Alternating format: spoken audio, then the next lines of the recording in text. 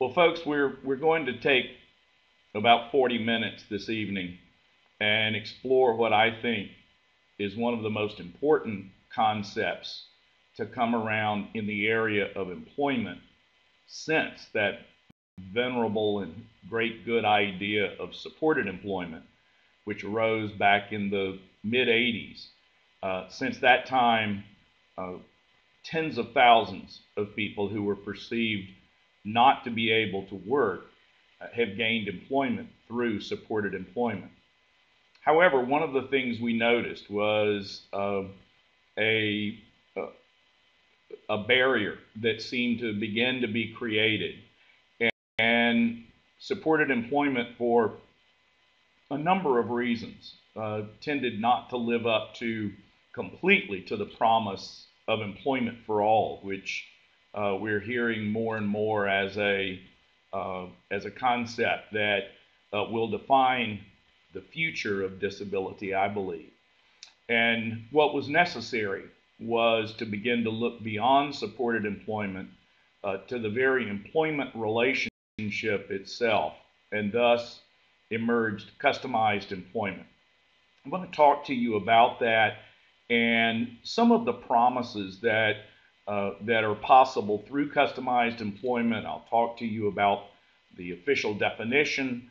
I'll give you a lot of examples, and then, as Beth said, also give you time to type in some questions that I'll try to answer as best I can in the time that we have this evening. So, the question is, so many people with significant disabilities have a dream of employment, and for so many people, employment, even at the best, has been that kind of happenstance, entry level of the service industry kind of job. When a lot of particularly young people, and one of the things I'm doing in this particular webinar tonight is focusing on people in the transition age frame. And when young people are in that situation, and work kind of hits them in the face many times with the reality of it's hard. If an employer is going to pay you and you're expected to do all of the job, it's really hard. And if you find yourself at the very entry level of the service industry, and it looks like there's really no way out into any kind of career environment, anything beyond that. What you find too often is rapid turnover for your coworkers, that ideal supervisor leaving just when everything seemed fine, and also having to realize that there's hardly anything about this job that has anything to do with who I am. Well, what if we could make all of that different?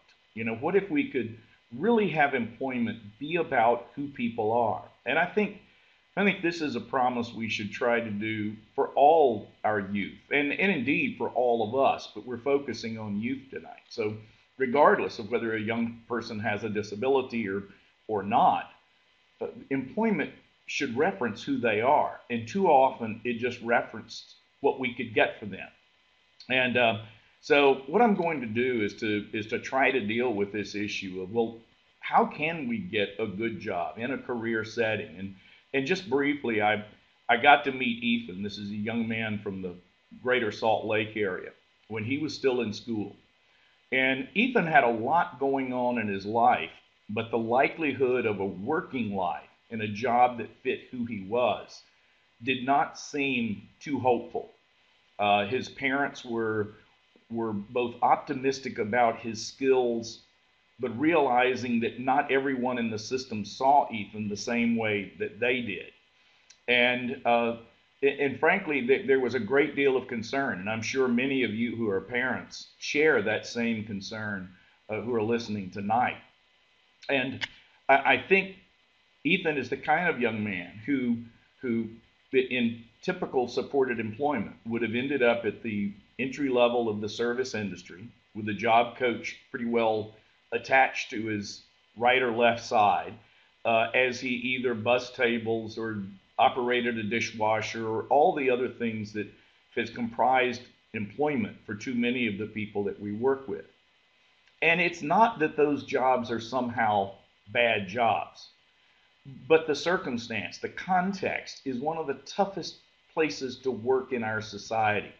I think of the entry level of the service industry like playing in the paint in basketball. If you stand around, you're going to get knocked down. People move in and out all the time. It's constant movement. And that doesn't always work for people with more significant disabilities. Well, what if you started instead with who is Ethan and used the process of discovery to be the guide and really committed to following that? Well, one of the things we found about this young man is he truly loves sports. I remember walking into his bedroom with him guiding me in and his mom right there at the door, kind of wondering why would this guy want to know about where my son lives most of his life in his bedroom. Well, his room was plastered with sports memorabilia, mostly University of Utah Utes, so the room was almost all red. But then interspersed throughout all the red was a very interesting thing from my perspective, was black and gold. And he happened to be a New Orleans Saints fan. And I loved the guy immediately. You know, it was like I live on the Gulf Coast and the Saints are our team. And it was just clear this is a guy who would just love to have something to do with sports. And as it turned out, Ethan works for the University of Utah Athletic Department. He prepares all of the equipment packages, I guess you could say, the baggage that 13 different sports teams take on the road. He has full access to the basketball court, the football stadium. He can get in when his parents cannot get in. He's supported 100% by coworkers. He's had a job coach, but the role of the job coach was not to stay, but to get him going. And, you know, I often say, although he does actually take a bus to work, he really floats to work every day. It just feels like, you mean they pay me to do this? And as we look forward, you know, that people have different interests. And to me, career is one of the most difficult terms to really functionally define in our society. Most of us equate career with high responsibility, high levels of pay, requiring credentials. But what if career was about working in a place where people wanted to work there for their life work? And your coworkers were likely to be people that you worked around. And the tasks that you do were tasks that reflect what you would like to do. Well, for James, it took a while for him to figure that out. And one of the things that we're finding in innovations in customized employment is the same thing that so many of our youth are using. Indeed, my daughter, with no disability at all, had a number of paid internships that help her get her head around what would really work for her. And so James had 3. They were paid at minimum wage, and it's resulted in him working in, of all places, a granite fabrication shop. He actually fabricates granite that will be placed on countertops in very, very fine homes. And for him, a man in special education, a man who was going to, if he worked at all, was going to be at the entry level of the service industry, now has a career job. James has also bought his own home. The people at the cabinet shop are helping him make sure he has granite cabinet countertops, although his parents don't have any such thing. And he's really on the way to a real working life in a career context. And that's very interesting, because as the people that we work with and the people who are in your families, or I know some of you are special ed teachers, maybe some VR counselors out there, if we can think about really having the person guide us and accepting the direction of discovery is one of the most important aspects of customized employment. We really embrace the individual as the guide. Not that we start with just saying to a person, tell me what you want to do, because many times people simply don't know. But we look at what works in their lives, what their intrinsic interests are, what their unique skills are. And when we find that, we can find people in very sophisticated settings doing things that aren't just the typical thing. Too often, if a person with a significant disability is going to work around children, at best they're cleaning up after them. But what about the opportunity to actually teach tasks that's part of a school curriculum for young children? And if the individual has specific skills, and if we can match those to needs of the setting, then customized employment can result in real opportunity, even though the credential threshold would not be met. The educational threshold would not be met. So, what makes this possible? Well, supported employment back in the mid 80s, I was around, I'm a pretty old guy, and it was around when supported employment began. And even though we didn't have the internet in those days, if we had, we would say supported employment went viral. In just a couple of years, it burst from not even being named. I first heard the term supported employment in 1983 at a TASH conference in Denver. By 1984, it was in federal statute in the first DD Act. By 1986, it was in the VR Act of 1986. Well, we began to understand the need for customizing the relationship as early as 1988, but it took until 2014 to actually get the concept into federal statute. But it happened. When President Obama signed the Work Innovation and Opportunity Act of 2014, thus amending the VR Act, the Rehab Act, a new definition was in that act for customized employment. And while we're still waiting on final regulations, and those are important, we now have federal definitions that really help us to back this up. And this page references I've taken this language right out of the Federal Register that announced the statute to the country. And I'm going to read through it. It'll help, and I will apologize first for bureaucratic syntax. It's pretty weird language, but nonetheless, it makes sense when you really think about it. Customized employment means competitive, integrated employment for an individual with a significant disability.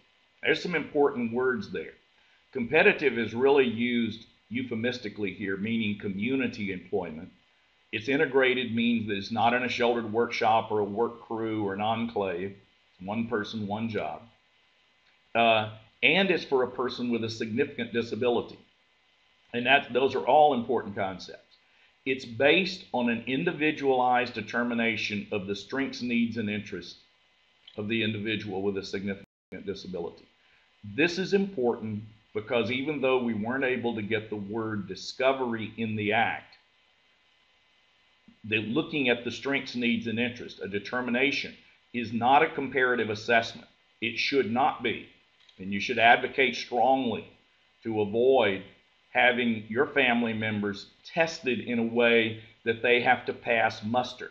This does not require that, nor does the Rehab Act in general, by the way. It has not for well over 20 years, close to 25 years at the 1992 reauthorizations. Rehab no longer is supposed to assess to determine likelihood of benefit. And in fact, what they're supposed to do, according to the law, is generally presume that a person can benefit. But then the definition goes on, and it's designed to meet the specific abilities of the person, our family members, your students, and also business needs of the employer. And it's carried out through a number of strategies. Now, again, when you get something through Congress, it's always a compromise. And there's some things that you just scratch your head and you wonder, well, I'm not sure what Congress means. And number A, job exploration by the individual. I have to tell you, I have no idea what the framers meant, the people who passed that. However, under B, it's very important.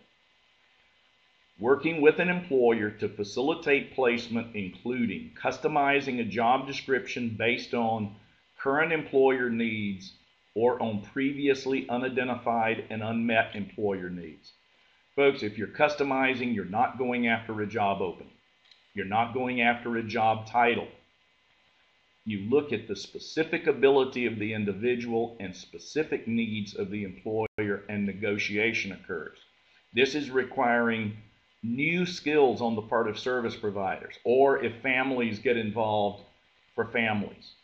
Now, maybe what Congress meant in Part A is they presume that an individual can go out and represent themselves. Well, let's think about that for a second. The brightest and best in our culture use representatives to make deals. You don't find sports figures, entertainment figures, CEOs of companies making their own deals. They almost always use representatives. And that's why A is confusing. I do not recommend, I wouldn't, on my own behalf, try to negotiate a customized job. I would want a representative to do it. And here, Congress is actually building that in. Also, we develop a set of job duties, a work schedule, a job arrangement that basically what this is saying is it meets the needs of the person, but it's negotiated. This is not a right. This is a negotiation. And actually, employers who have closed the door based on fear around the ADA open their doors around negotiation. And again, representation by a professional chosen by the individual, or if it works, self-representation in working with an employer to facilitate placement. So if you're wondering, does someone have a right to a representative? Well, this is the statute. This is the law of the United States. And then if supported employment services are needed, see, and we'll talk a little bit more about that. Supported employment is basically a post-employment service.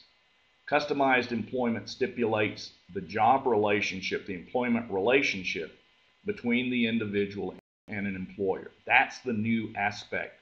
That's the distinction of customized employment. And it really gets down to unbundling tasks from job descriptions and creating a level of flexibility that helps deal with the impact of disability in the lives of people with significant disabilities. Everyone on this call knows this. We know we work with people who struggle to do things exactly the same way as everybody else. In fact, I think everybody struggles to do things the way that everybody does it. It's kind of a myth. We put it out there, and too often the folks that we work with get exposed before others of not being able to do everything that was expected. And when in fact, very, very few people do everything that's expected.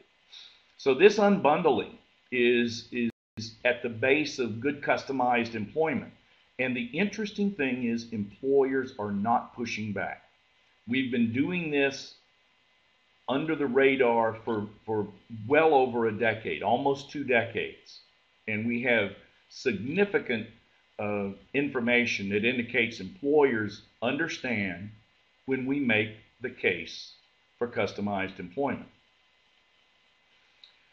On our side of the issue, you don't just go out and just say, okay, I'm going to customize. Let me see if I can go to an employer and see, are you willing to negotiate? In fact, what we owe employers is the implementation of a process that, when implemented, has a logic that makes sense and that works. And you can think of that as the customized process. And what you see at the first step is discovery. Discovery is a qualitative alternative to comparative assessment that you simply can't fail. With discovery, you start with an A, you end with an A. You can't fail being who you are. And for some of you who have family members with very significant impact of disabilities in their lives, this is one of the first times that a concept comes along that's like, this is for me, this is for my son, my daughter. And then we know how important positive paper is. There's so much negative paper on folks with significant disabilities. The profile document provides an alternative to all those assessment reports that basically say, I'm sorry, your son, your daughter can't work, so we don't have to serve you. And here's all the reason, here's all the science behind it. And in fact, this qualitative approach of discovery creates or yields a profile document that's optimistic, this narrative, and it's about what's possible. And then we have to have a plan that truly connects who the person is to possibility. Too often it breaks down here. The Rehab Act, for instance, just asks for a person to give me one vocational goal, and then we're stuck with that, and you've got to go get it. Now, there's some workarounds, but basically, in an IPE, an individualized plan for employment, that's the case. So with this, we give ourselves wiggle room, and that wiggle room is created by interest. We actually follow people's interest to see what their employment would look like. That's how Ethan ended up at the university in the athletic department rather than at the cafeteria bussing tables. It makes a big difference. And also, we need a complement to the profile, which we call a visual resume, which puts the best of who the person is out there visually. And this is not a complex thing to develop. This can be developed by family members in cooperation with service providers and even VR counselors or special ed teachers to put together a portfolio using a simple PowerPoint format of the best of who the person is. The hard thing about that is getting our head around it's okay to present a person at their best. And for any one of us who has ever developed a resume and put it in front of an employer, shame on us if we're not willing to put the best of the person forward, because every one of our resumes only contained the best. It did not contain the worst of who we were. And then we need job development representation of the sort allowed in the definition, in the statutory language of customized employment, so that people don't have to do this themselves, that job developers need to learn a skill set for representation and negotiation. And frankly, folks, this is one of our weak areas. People love discovery. They love, even to some degree, writing profiles. But it's not common in the field of adult services and employment services that staff people like to go out and make job calls. And we need to get over that. Job development has got to be job one if people are going to go to work. We can't just think we do all the soft skill training and then blame the person if they don't get a job. We have to represent them. And when we do, people get jobs and they hold jobs. And then for many of the folks that I think we're representing and talking about on this webinar tonight, for many of those folks, they're going to need supported employment support. And that's where the customized relationship dovetails with good supported employment. And an effective term of art that I'm talking about is customized supported employment. That's really what it is. Customize the relationship, support the person on the job. And again, I want to reiterate the importance of discovery in this entire concept. Unless we really get to know the person, we're just guessing at what works for them. It's really not customized. It may be individualized, but customized is a higher order concept than individualization. And it really relates to we are being guided by, driven by the individual, their conditions for success, their interest, and their unique contributions. Those are the three main focus areas of discovery. And actually, discovery creates the individual's blueprint, so to speak. We have found that these three areas, these are the distilled kind of outcomes of discovery. It's like when you're panning for gold and what's left in the bottom are those nuggets or gold dust. Well, this is what's left in the bottom of the pan in discovery. What conditions need to be in place for this person to be successful in a job? What are their interests that would guide us towards certain aspects of the job market? And what unique and specific contributions might they make? And they do not have to have the whole package.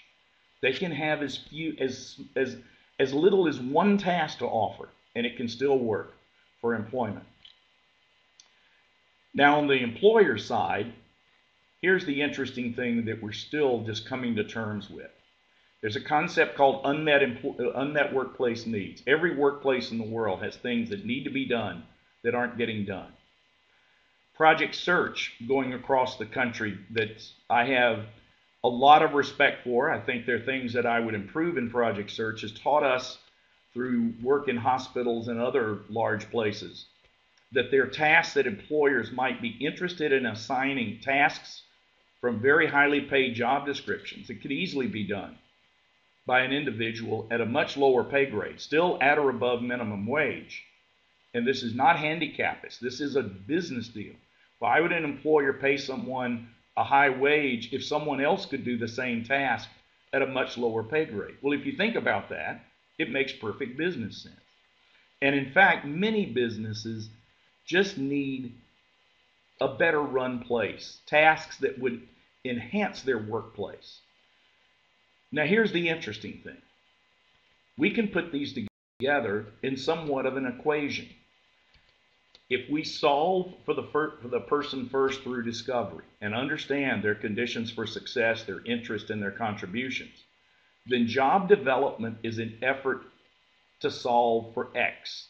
This is kind of an algebraic thing.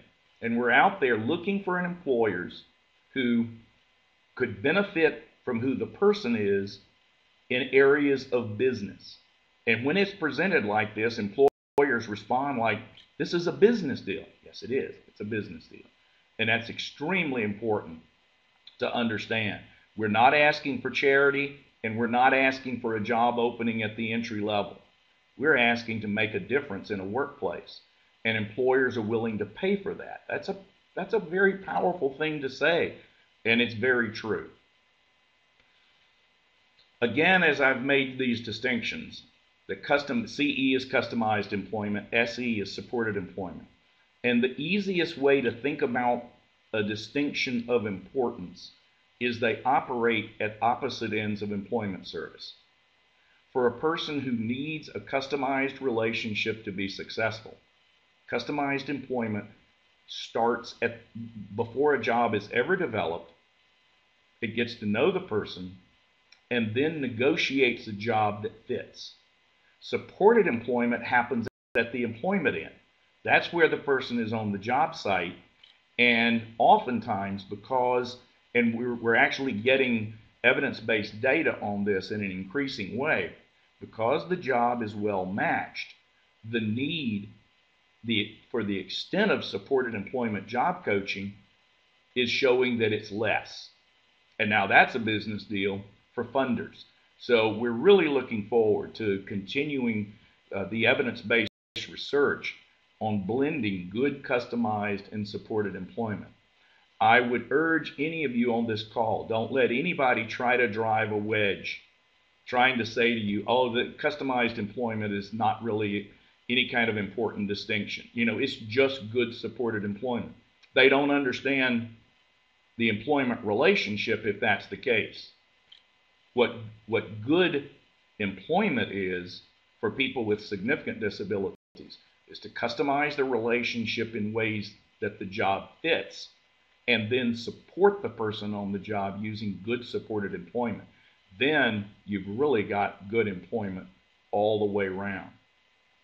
So I'm going to end up the presentation with a number of stories, all of young people. And one of my favorite enduring stories is for James. And one of the reasons it's one of my favorite stories is James goes back pretty far into my life. I can remember my wife back in the 80s coming home from an early special ed job that she had early in her career, talking about this young man with autism in her special ed class and what a hoot he was, and how interesting and sometimes sad, because James spent most of his early days at school crying because he couldn't line his pencils up on his desk because his desk had no notches for his pencils to be in, and they kept rolling off, and he would cry and Teresa would try to work with him, and finally she was able to requisition a desk with grooves, and all of his behavioral issues went away. He was quite happy once that occurred.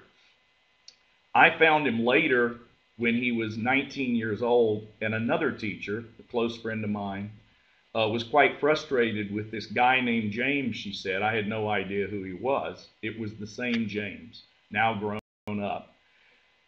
And he had lost 4 jobs that she had found for him. All the jobs were for pay. By the way, none of the jobs matched. And certainly his strong skills on organization were overlooked. And nobody even asked about his interest. They just said, well, here's it. He can do this, so let's put him in this job and that job. And the jobs she found for him weren't bad jobs. They just weren't based on James. And it wasn't until discovery and having his father respond to the question, what does he do? And in a frustrated way, well, what he does is watches those awful cop shows on television. And we found out he just owns the family remote control. And the awful cop shows were the reality TV shows that just predominate. And one of the things you find is, if he truly has an interest in police work, what's wrong with pursuing that? And if we said, okay, well, he would really like to be a police officer, then we've blown it because he doesn't have the credentials. I don't know of any police officer with middle of the spectrum autism as a diagnosis. But I can tell you that since about 1990, best I can tell, that's, not 1990, about 2000, it's about 16 years, James has worked at our local sheriff's department in the county in which I live, Jackson County, Mississippi. And what he did at first was he organized arrest reports. So one of his organization skills came in that these arrest reports were often in boxes waiting to be filed. Later, he helped a multi-jurisdictional drug task force keep up with their equipment because the guys would come in after a drug bust and drop all of their gear on the ground. And for the next bust, then it was like a circus trying to get everything together. And then finally today, he works in the criminal investigation division, again filing. And he works 32 hours a week. He is the senior person in the division, and he has been through, he's on his 4th sheriff right now. And this is a man with very significant impact of autism. And he's in truly a career job. Sometimes it's hard to find what people have to offer. This is a young woman who really wanted to work in a radio station. And one of the things that we needed to do was do something called a needs and benefits analysis for the employer. We needed to find out what were things that, first, what were the tasks done in a small market radio station, and then what were things that Trang could contribute in that scenario. And of course, we knew that from discovery, trying to figure out her specific tasks, and then we were able to make the match for her to end up doing tasks related to reception, to the disc jockeys in the station, to the advertising, virtually saved the advertising specialist job, in that the advertising person was great at sales and terrible at paperwork. So Trang ended up doing some of her paperwork, and even the station manager had tasks that became part of Trang's job.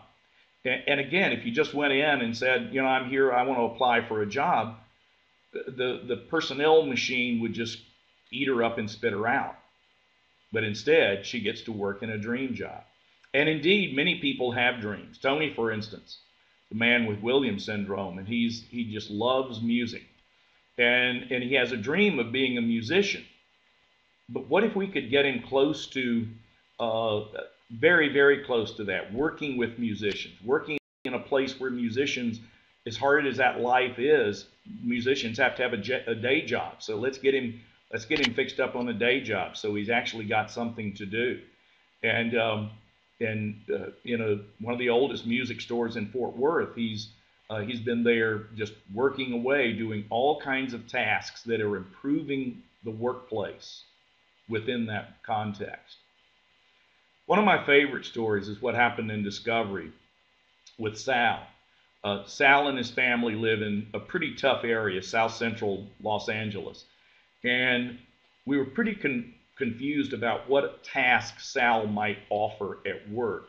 Sal is a man whose arms are restrained to his wheelchair, his legs are restrained, his whole body, you see him in a bolster here, and he does not generate any speech sound whatsoever. Nothing comes out. And the piece of paper you see in front of him, his mother had laminated that basically says, "Hi, my name is Sal. I can't speak, but I understand what you say." And then it goes on to say how Sal says yes and no. And it's kind of hard to think about, well, what task is he going to do at work if he can't move his arms, he can't move his legs, he can't speak? And his mother during discovery just told just a family story of going to get groceries, and gang territory was, she'd have to pass through two street corners with gang members. So they had to always worry about the color of their clothing. But in the store, she had never taken Sal shopping. She just shopped for him. And school was out and he had no job and he was just waiting. So she decided that she would take him shopping. And right at the end, and it was just a funny little story, she said, you know, I usually have this pull cart, and I would ask for paper rather than plastic when they were bagging my groceries. And for whatever reason this day, she said, I asked for plastic. And I realized that the plastic bags wouldn't sit in her little cart. And she looked at Sal and said, Sal, I mean, only a mother can do this. Sal, would you mind? And she started hanging the bags all over his wheelchair. Now, it's a power chair. And she laughed and said, when I was done, he looked like a Christmas tree. Well, that's a funny story, and it's just a family story. But folks, if you can deliver groceries through gang territory, you can deliver something in a workplace if you can find an employer who needs something delivered. So what we're saying here is that many of our ideas, many of our leads come from life, not from some sophisticated but irrelevant test that probably would say, I'm sorry, there's nothing for Sal to do. And one of the things it was so confusing about Catherine, Catherine's a young woman who was always wanting to serve coffee, and it was confusing to her and her teacher and her mother because both said, well, Catherine doesn't even like coffee. Well, she did like the aroma of coffee, but more than that, she liked hospitality, and that's really who Catherine is at her deepest, her inner person I've got here, that she just wanted to serve people. And so by helping her open a kiosk, this is her own coffee cart, her own cell phone business in a community college that had no coffee for students. You know, a college without coffee has the ingredients of revolution. So she was really able to calm the waters at the educational place. And not only that, have a very effective business of meeting people's needs. And it just fit with who she is as a person. So we're at a point right now that we are, I've finished in, looks like we've got about 17 or 18 minutes of time. And one of the things I'm going to do is to ask Beth to rejoin. And Beth, if you can read for me some of the questions that, and I see one from Jennifer here. Are behaviors part of significant disability? They certainly can be. As states make determinations as to what comprises a definition for disability, behavior is often the most challenging. Now, for significant intellectual disability, behavior would often be paired with what's perceived to be significant intellectual disability, might be paired with autism. If you had someone who simply had a significant behavioral issue without an intellectual disability, then it would be up to the state to determine if that's a definition they accept. But for most people, the answer is going to be yes. And customized employment, while it doesn't in and of itself resolve behavioral issues, we work with employers in what we call positive disclosure. One of the things that's very important, I mean, just to give you a quick example from how we learned some of this stuff, I can remember back nearly 20 years ago in Connecticut, a woman came out of an institutional setting where one of her behaviors of when she would get frustrated, fatigued, or angered, she'd take all of her clothes off. I mean, all of her clothes off, and yet by and that's a very embarrassing thing to deal with. But if you put that person on a job site and don't disclose that to an employer, and she ends up taking her clothes off, she's going to be fired summarily. But by having an employer understand the context that the behavior is occurring in, actually had employers willing to deal with that. Now, we have this thing of conditions for success. If you take your clothes off, a condition for success is not to work around the public.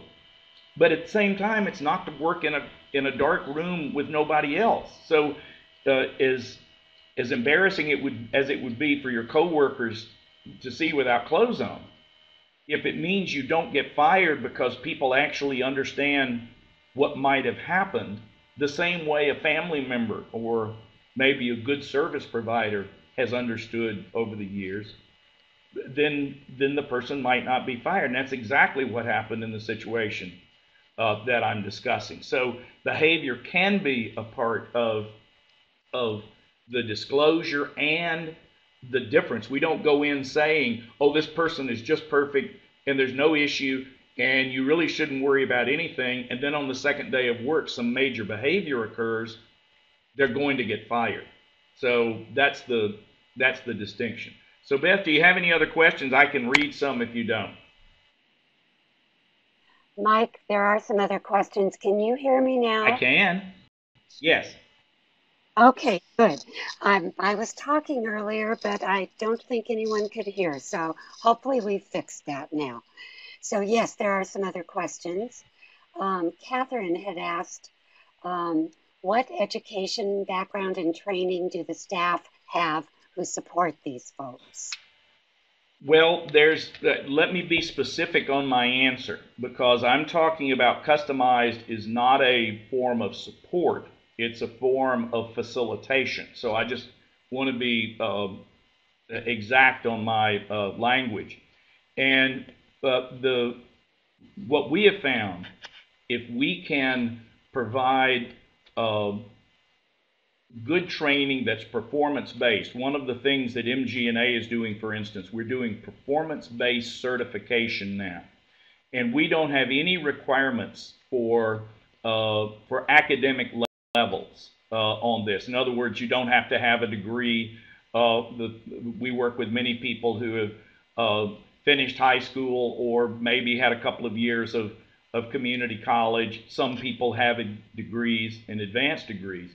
But the point is, there's specific skills to be learned, and we found that we can actually train those skills in a performance-based certification manner that is that's economical, that no more than the cost of, say, community college courses, and that systems can choose to do this, can buy this training. One of the things that, of course, I'm speaking somewhat, from self-interest, being that I'm a consultant, but it's not likely that people just seat of their pants pull this off well. But it's not a matter of academic skills. It's just a matter of having the information. So, I mean, it is fully possible, and family members have done it, and professionals have done it alike, direct service people, of just being self-taught. That is possible also. So there's a skill set associated with this. There's information at markgold.com. That be sure, and if you visit that website, you put markgold.com, and there's a ton of free information, not only on the certification that I'm talking about, but also on there's about 50 free articles that cover all of the stuff on customized employment that we've talked about. Just look under publications. They're all free. You can download it and find a great deal of information. Okay, next.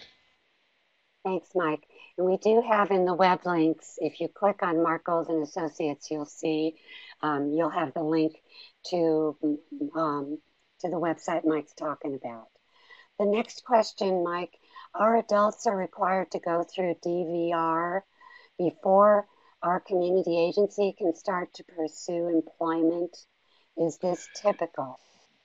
You know, I require is an interesting word, and I need to tell you that because the act is only a year and a half old, and because we're still waiting for final regulations, a lot of states are still getting their act together around customized employment. That happens all the time when there's a new definition in the act. So realize that even though it's the law of the land, that there still can be frustration in accessing the service. My feeling is this: you use the term require. Um, it's my feeling that VR should be the payer of first resort for customized because it is a pre-employment service. Most states are funding supported employment services, ongoing supported employment paying for job coaches through their Medicaid waiver and through their DD service. That the most ideal way to pay for customized is through Voc Rehab because it is the service to get people jobs, and they have only limited responsibility of supported. They do have responsibility in supported employment, but it is limited to 18 to 24 months. So with that, there are plenty of people who don't go to VR, but here's the problem. Let's say you started Discovery. A teacher started Discovery without ever taking her students to VR. Without a relationship with the VR counselor, you might run into significant resistance if you ask the VR counselor to pay, let's say, for job development support, which they should pay for, especially for transition students now 18 to 21, and especially with the new focus on school transition for VR within the Workforce Innovation and Opportunities Act. It's significantly increased. So it's not an absolute requirement, but it's a very good idea, and I strongly recommend it. I feel like that for years, Voc Rehab has not dealt effectively with the group of people that I'm talking about. And supported employment was not necessarily what VR really wanted in its act.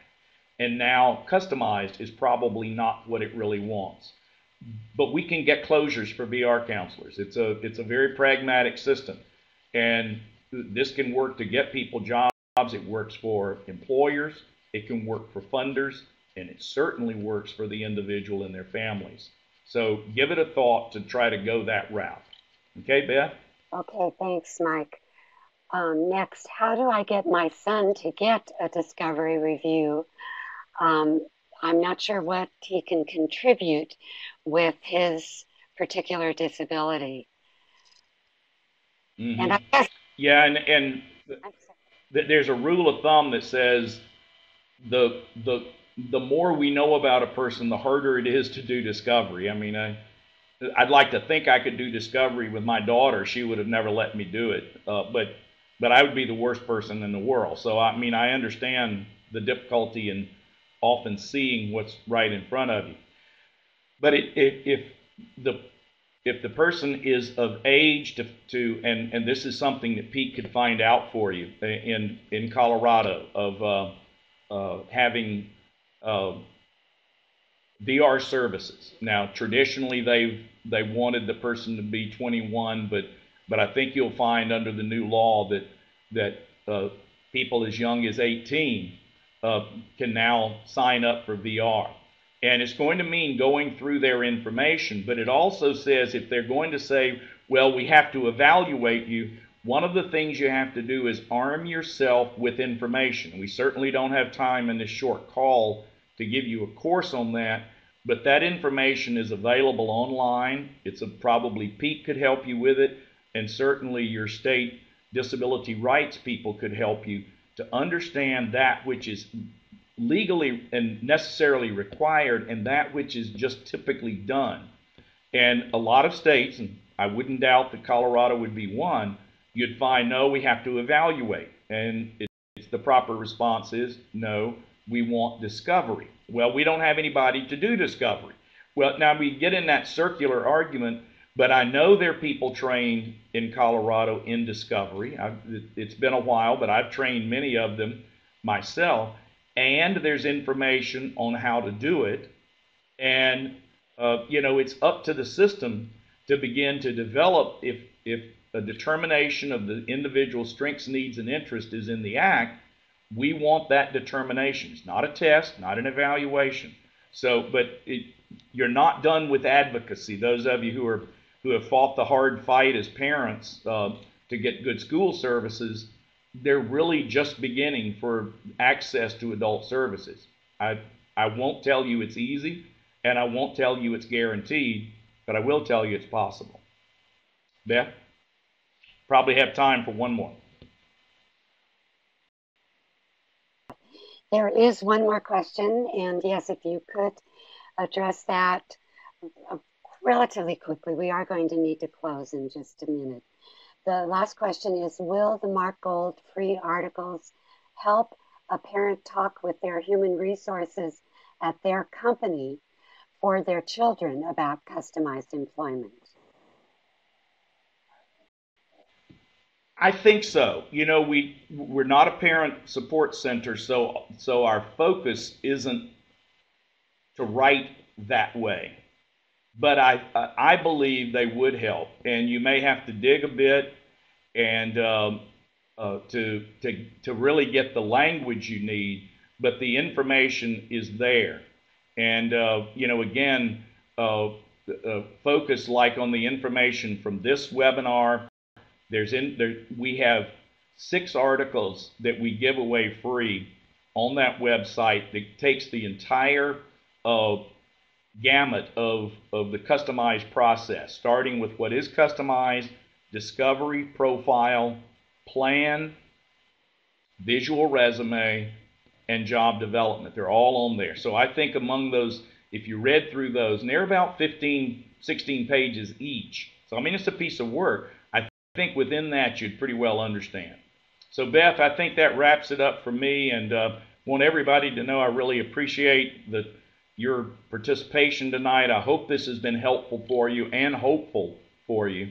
And Thank you, Mark, Beth, I'll turn it much. over to you. I think